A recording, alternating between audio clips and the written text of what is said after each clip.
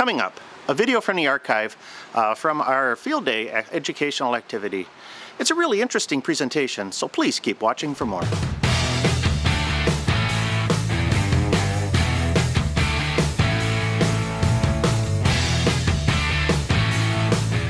Hi, I'm Michael, KD9VBR, your host for Ham Radio Q&A. I'm on a mission to inspire and educate the amateur radio community. If content like that interests you, be sure to like and subscribe. Also, check us out on Patreon. Patrons help keep the mission alive. That's over at patreon.com/KB9VBR antennas. Well, before I ride off to City Hall for budget meetings all this week, I thought I would just introduce this next video. And what I did is I pulled something out of the archives. This was recorded last field day. It's by Joe, KD9CJX, and Jerry W9GLG. They did our educational activity for this year's field day, and it's a really good one. It's about end-fed antennas and the matching units or the transformers required for an end-fed antenna. So since we've been talking about the end-fed half wave for the last few videos, I thought it would be appropriate to put this presentation out so you guys can get a little bit more background information on this style antennas. So without further ado, I'm just going to turn it over to Joe and Jerry and their presentation on end-fed antennas and the matching transformers required for them. So we're going to talk about end-fed antennas. I think first of all, to give you an idea of what they are, let's talk about the easiest antenna that we've all made. No, it's not a J-pole. It's a dipole. So here, well, centerpiece here, here's your feed line, and from here to here, it's half a wavelength long, right?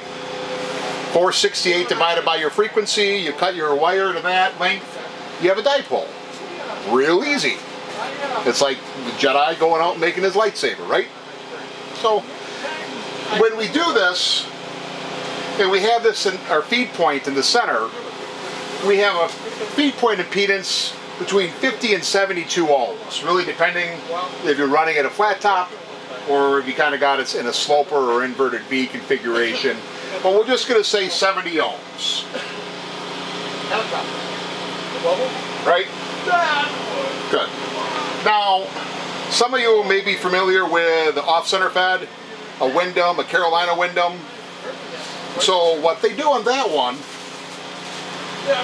is we're not feeding it dead center. We're feeding it about 1/3, 2/3, cutting up a third, so we're over here. Now, same amount of wire for the most part, but we're shifting it. So this length is actually much longer, about 2/3. This is about 1/3 of a wavelength we feed it here. Now, as we move from center, our impedance changes. This is still resonant.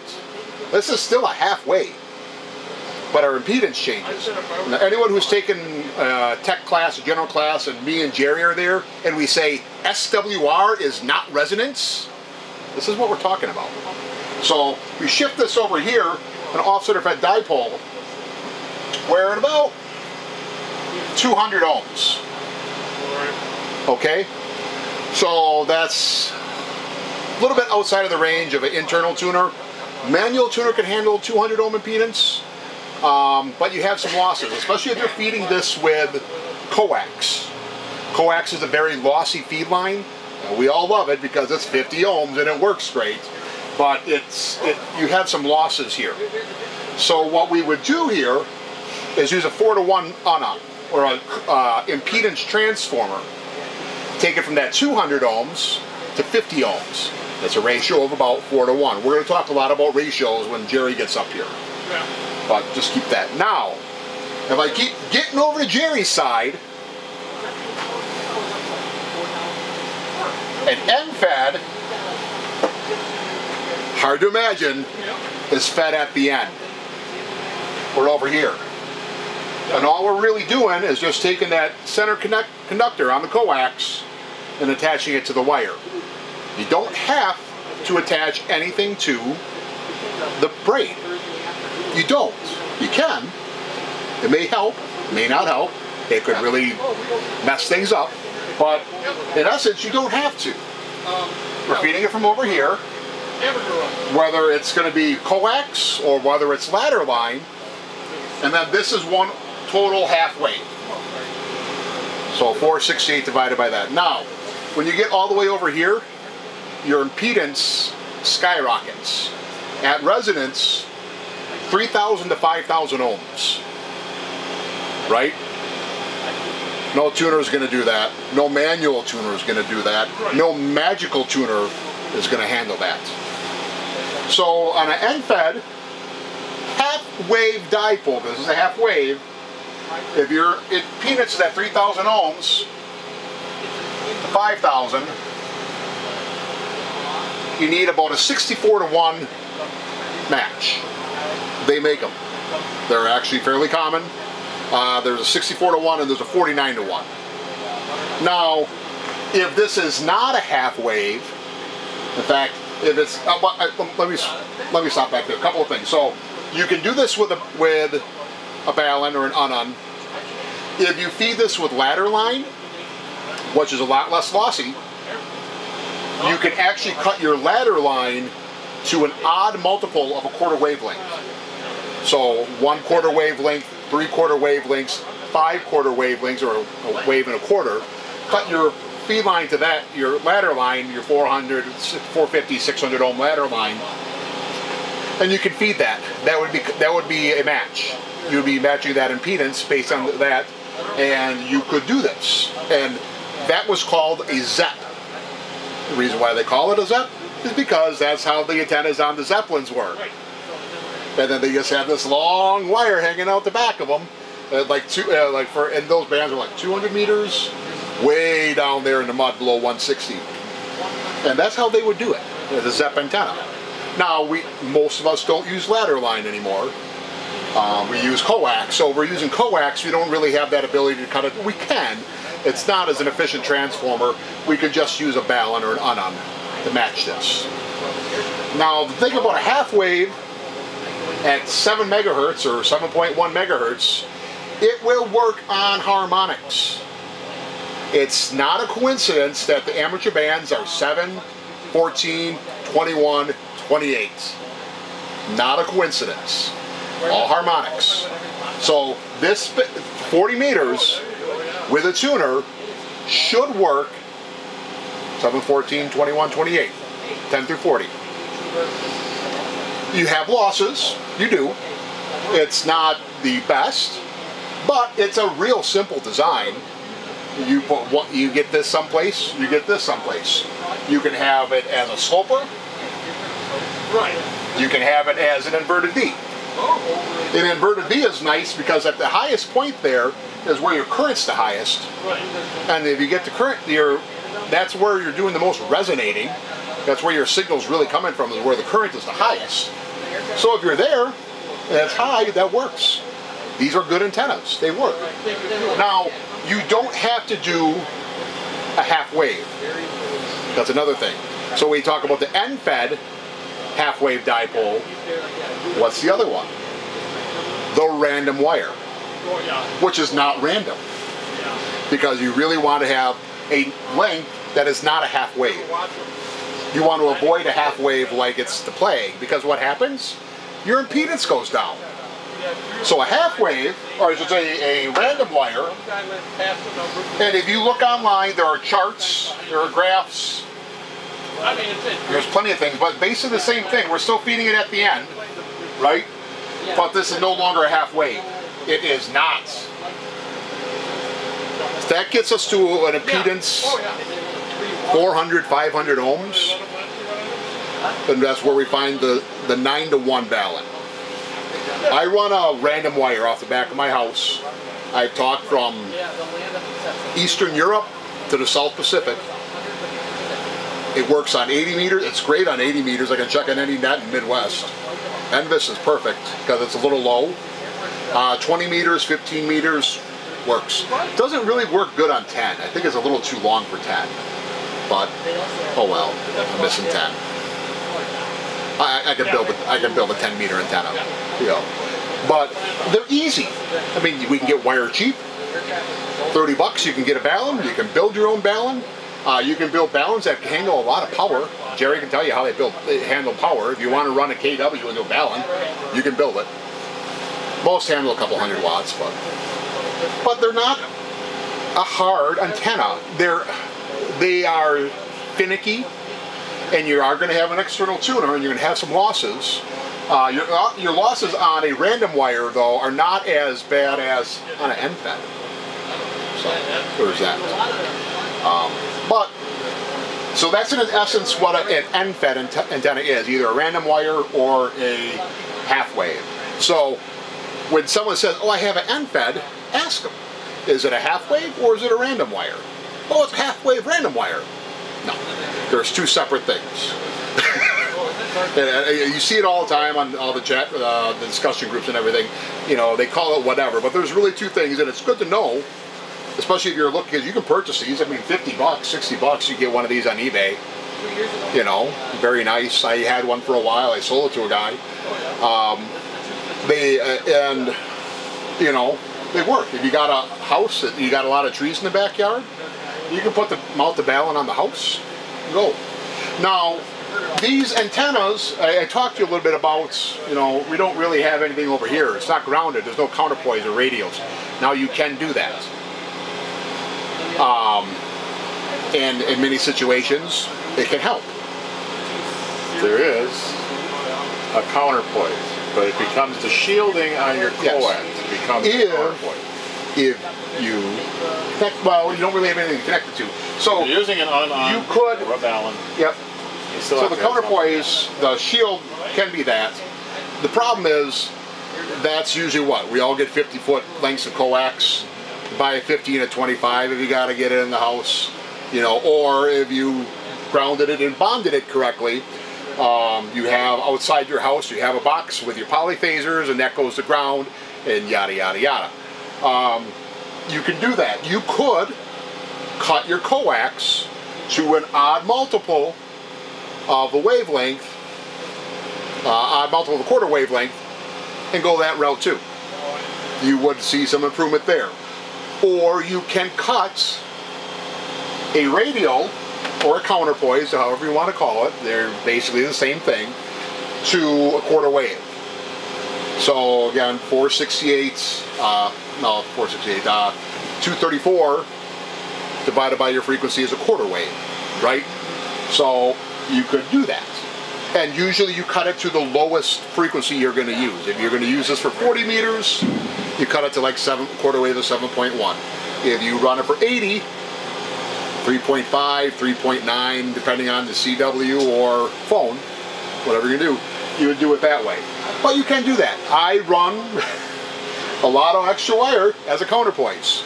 Goes under my deck, kind of goes around the house. It kind of has been covered over by weeds over the past 5-6 years. I have not hit it with the lawnmower yet. It works. So there's a lot of experimentation here. But the nice thing about it is it's forgiving. It's like an old Kenwood 520. You can't kill these things. I had a tree branch like this fall on my antenna. Took my power lines down, took my antenna down. You know, I was back up in 2 days. You know, it's simple. They make wire every day, and it's cheap, especially if you're an electrician. So, my 10 minutes are up. I'm going to let Jerry take over from here. Okay. Well, Joel covered a lot of the stuff already on what would be a random wire. The reason why you want to use a random wire rather than the half wave, like he said, is because you get your impedance closer to 450 ohms here. When you start building that transmatch for this, there's a set ratio that works really well. All right. You got a torite core. There's a number of different ones you can buy online. They're not expensive, $2–3. You can get it. You put it in with your 2 connectors. You wrap 3 wires 9 times around that torite core, equally spaced, and that gives you your ratio of 9:1. So when you get your 9:1, that 450 ohms you've got for impedance is suddenly 50 ohms. Your radio is really happy. Any tuner will work. The other thing that's nice, and the reason I like the random wire, is because now I can have an efficient antenna that doesn't even have to be a quarter wavelength long. If I get in between at the right places, and there's been a lot of hams out there that have experimented with this antenna, like Joe said, it's one of the oldest ones out there. I was telling them today, 49 feet, 3 inches will get you 6 to 160 meters. It'll tune, you'll be able to hear. It's not going to be the most efficient antenna you can get, but it will get you on the air, and it'll work just fine for making contacts all over the world. The other point is, this antenna, or the end fed, doesn't have to be in a straight line. Say you're in a restriction area or a small lot, you can go out to this point over here, as long as you're not greater than a 90-degree angle, and you keep that angle like this, you can take it out there, go over there, come over here, go over there. You can put a dog leg in it. You can run it up and over. The reason why I like the shorter version, like 49 feet, is now you can run it as a vertical. And proven fact that I was talking to Joe too is that 84 feet long, all right, with an 18-foot counterpoise wire, everybody says that works fantastic on 20. You can work all over the world on 20 meters on it. 20 meters, as we should know, is pretty much the band that's open year-round, anytime, during the day, evenings. You never know. It never dies. But that balun that gets your impedance right, that's the key factor. Now, changing that toroid core, if you increase the size or get a larger one, and you increase the gauge of the wire that you're wrapping it with, you can increase the power, how much it can handle. Because basically that's all going to heat up in there because of your electrical current. It's a big inductor. Yeah. But if you get that right, with the right core, you can actually change what the frequency is or the resonance of that antenna. One versus the other will make it more efficient. So I even told them, the one I built using, what was it, 238. Anyway, there's another cord that I found after I built it that can actually lower my SWR from what I built with the same length of wire. Somebody had already done it. The information is there, you just got to go and get it. But when it comes to that kind of antenna, or you're in a situation like that, it's a compromise. All antennas are a compromise. Like Mike's antenna he has out has the 49-to-1, right? Transformer. Good antenna. Works great. You have to have an open mind when you look at it. Alright? You're not restricted. There's somebody out there who's had the same problem. Random wire, the beauty of it is it can be so many different lengths. There are some that operate with them at 18 feet. And they can operate to 80 meters. Your SWR is a little high when you start getting down 6, 10, and 15, but it'll be pretty decent on 80. Then you get up into about 24, 25 feet, and all of a sudden it starts to drop on the lower bands, and it gets better on the 10 and 6 and 15. Then there's a sweet spot, right between 49, I think it's 48 feet, and about 54 feet. That it seems like everybody that tries it, it just levels out through all the bands. The highest you'll probably end up with an impedance is probably about 2.1. But again, it doesn't have to be in a straight line. So you can think, well, I can go around with it. The only thing that I liked with Joel when he said that is, when you went to the off-center fed, that long part, that's your radiator, and the other part behind comes your counterpoise. When you run with the random wire, and you're using coax and an UNUN, your coax is usually going to have the counterpoise in the shield. There's bad things that can happen when you do that. Number one, you've got your coax can actually radiate as part of the antenna. Now, Joe can had experience of changing the TV channels on his wife. Shipping GFI. In his knowledge of this antenna. Shipping GFIs, or every now and then you go to touch the radio and you get it a little bit of a... Yeah, a little warm. It's more like a bee sting. Joe built what we would call an ugly balun, or a choke. Those are used on a specific frequency to keep that from coming into your shack. It keeps your feed line from radiating. This one is, I believe, 20 meters. haven't tested them yet. And the other one I believe is probably for 40 meters. There's information out on that too. How many turns, what the center diameter should be, and what frequencies they are good for. That'll help to keep sanity and peace in the house. Otherwise, you can go out and buy or build what they call a line isolator, which is basically a choke, but they build it so that now you can just screw it in. It's usually in a plastic container rather than like this. It's prettier. It does the same thing. Prevents that coax from radiating, and you want that as close to that antenna's feed point as possible.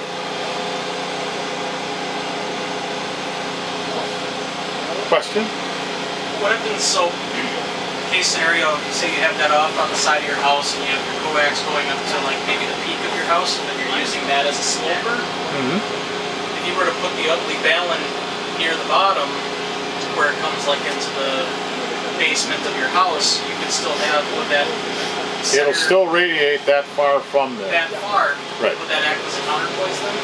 It does act as a counterpoise. Even with this, it still acts as a counterpoise. And you could use that to your advantage. Yeah, that's what I was just But it stops it from radiating. A counterpoise, you don't want to radiate your signal. Okay? That's to balance your system. Yep. If it radiates, that means that this part of that wire isn't getting all the power. Yep. Some of it's coming back down this way. Heating up in the coax. Yeah.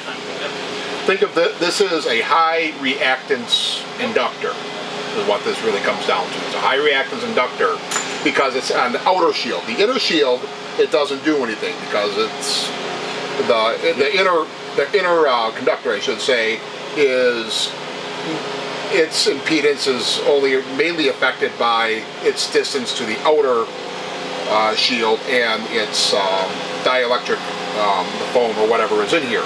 So it's really just creating the inductor out of the outer foil, and in which case 3,000–4,000 ohms of reactance. And then remember, reactance does not lead to power. It acts like a diode basically in a motor situation where you don't want the voltage coming back into your controller. Right. It's actually a good way to think of it. Yeah, you're basically blocking that from coming that way. But still functions. Yeah, you'll get some. You're still going to have some coming back, but for the most part, it will kill it all. And as long as you have the right size and number of reps. You could, because reactance also varies based on frequency. So if you don't have, if you go to, you want to take some screws out? You can. This is one that I made. Frequency changes, the reactance is going to change in that coil. So it'll pass some frequencies, but it'll reject other ones. So keep that in mind. That's why you try to aim for like the lowest band that you're going to go for when you tune those. So if you wanted to scientifically set up that type of thing and not base it off of calculators, would you be able to use like a nano VNA with the signal side being fed into it? We'll take it apart. Pass it in? Yeah, you'd want it graphed out on a Smith chart like that. Okay, yep. A nano VNA would do it. Okay. Well, thank you. But I mean, it's a great antenna to get on the air with, and especially in a compromising situation. I mean, you can buy the Wolf River coils and all these other ones that are verticals and stuff. They're more for portable use. This is something you put up at your home, you tune it, you leave it. It's going to work. One more question, and then I swear I'll be done. On the end of an end fed, if you were to fold back a section, and being that it would be now you would get into the measurement of setting up wavelength. That folded back section could be tunable, correct? Basically, you can tune it that way by taking this, and you go through your insulator, and you come back. If you want to bring it back and wrap it. I was thinking about just running it back straight so that maybe you could make that a resonant. I don't know if it works. You got to remember, once you come back at 180 degrees, RF ain't going to come around that corner. Right. Okay. So it's just like when you're tuning a dipole, you never snip, you fold it back. That's why I said if you don't go this, you don't want this, but this way is okay. Electricity doesn't like to turn corners any faster than this. Think of it like a car on a racetrack. This is a lot easier to turn than this. Anytime it turns a corner, it loses a bit. It just flies right off into the ether. It's gone. But there's ways when you do dipoles, and that would be a whole other class, and when you're putting them up, how to avoid that. Using a piece of PVC and building yourself basically PVC pole where your wire goes through the PVC and back, and then you've got 2 ropes that go to the end of the PVC piece and come up, and now you're tying this off, so your antenna is basically coming up and doing this. So you can do it, but you have to be creative in how you do it. A lot of experimenting. Well, somebody's been there before you. You know, that's the beauty of it. There's all kinds of information on all kinds of antennas. You can Google it or you can experiment, either way. And the fun is in the experimentation. I agree. You know, that's a lot of the fun of it. Well, I hope you found that interesting. For more articles and information, be sure to check out my blog at www.jpole-antenna.com. Your support of this channel drives the production of future videos. So like I always say, like, subscribe, really helps that algorithm out a lot. And also check us out on Patreon. Patrons help keep the mission alive. That's over at patreon.com/KB9VBR antennas. Well, that's it for this time. I'm Michael, KB9VBR. Have a great day, and 73.